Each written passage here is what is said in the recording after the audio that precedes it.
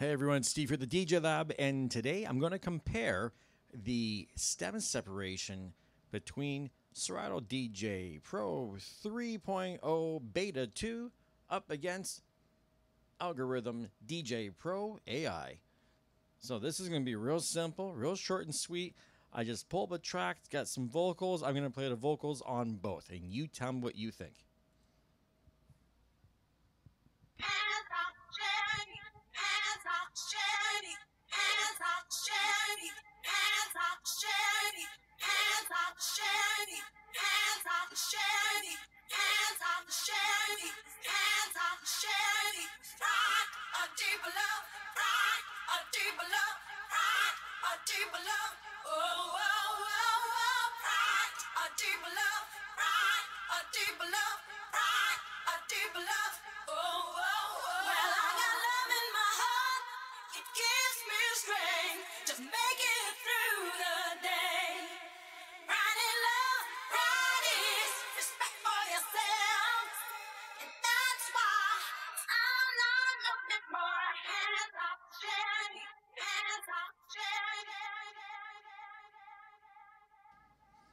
All right, so that was Serato DJ Pro 3.0 Beta 2.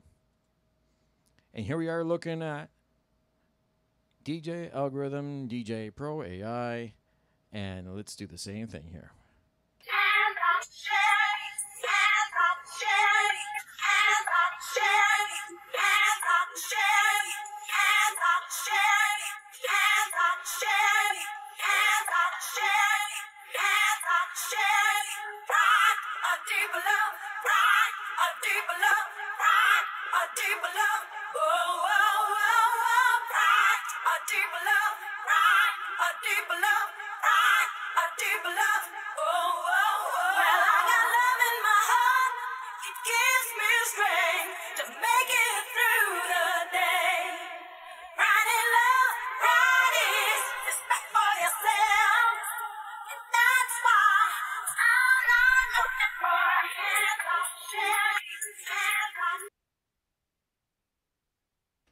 All right, my friends, you tell me what you think. Now, I'm going to give you my thoughts.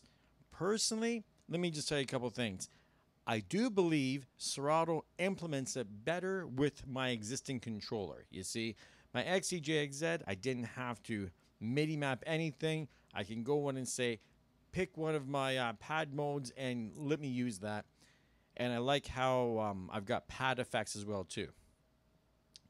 So that's kind of nice. Let's get right in there and you'll see that, yeah, we have the pad effects. Now, what I kind of had going on here, if you're wondering why I'm using Deck 3, I actually have both programs open. So one channel was controlling Serato and another channel was operating the DJ Pro AI at the same time, but you don't want to do that on a regular basis. This is just for this demonstration.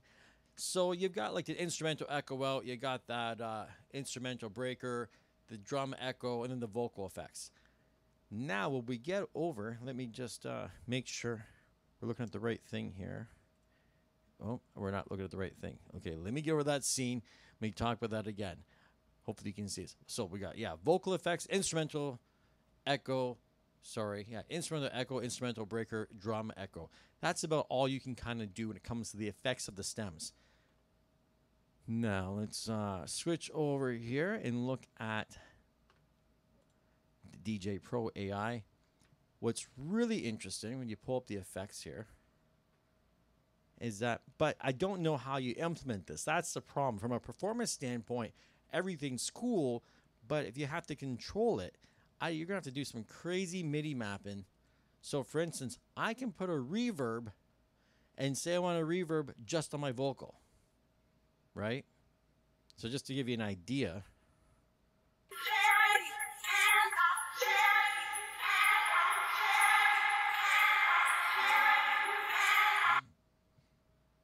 So that's kind of, you know, that's a nice little effect to be able to put effects specifically on things.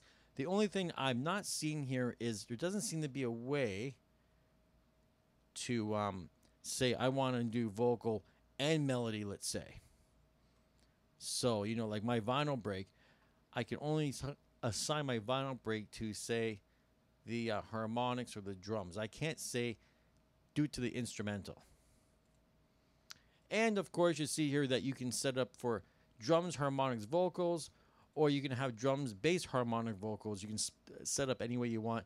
It is kind of cool that I can click it on and off, or I can adjust it with a slider. I have to say that's something that would be nice if the new Serato, when it comes out, gives me a little bit of flexibility. But once again, you only got so many buttons and knobs. You know what I mean? You'd have to literally get a bunch of other controllers and do some crazy mapping to make this one work really effectively. I feel like DJAY Pro AI is probably really good on an iPad and designed for that whole touch interface. But I don't know how it would play out in a performance mode situation. So, yeah, from the workflow, this might be able to do a little bit more. It is $70 a year Canadian. That's what I just paid for this thing. And it's not intuitive. You know what I mean? I got to really do some digging around. I suspect it's better on an iPad from what I saw in videos than it is on the desktop. So I still kind of feel like, for me, playing and everything else, sound quality-wise, I think Serato sounds just ever so slightly better. I mean, it's a real tough call. I don't know. It's a tough one, but from standalone performance mode of me just plugging in an existing controller into Serato, and I've done it with my Prime 4. I've done it with the SC. Well, the SC6000s don't work quite yet, but my my S11, the Reloop 8000 MK2s work good with it. Everything I've done so far, it was plug and play, no messing around. I feel like the DJAY Pro AI, it's not going to be as simple for me. Oh, just get back there. Yeah, there we go. Talking about Serato. So feel free to comment below. Let me know what you think. Hopefully this video wasn't too long. I just kind of wanted to briefly go over the differences. I've compared Virtual DJ with Serato. I thought Serato was better. I feel like DJAY Pro here is, or DJAY Pro AI is a little bit closer. It's tight, man. And both of these things, by the way, this was coming on Beatport link. So same files, being streamed. You tell me what you think below. Let's talk about it and see who you think the STEM winner is in all of this. Subscribe to the channel, hit the alert button. Got lots of new videos coming soon. Talk to you all later.